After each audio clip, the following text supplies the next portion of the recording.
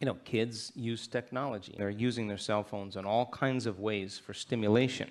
There should be a period of time where they were able to set it down, just like for you.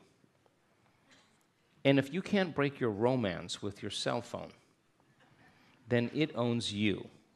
Because that's what keeps you connected to networks socially, that kind of social consciousness.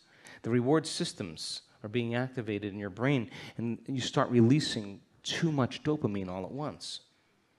And that burst of dopamine into the brain is more than the receptor sites have to handle it. You understand what I'm saying? The pleasure centers start recalibrating to a higher and higher level.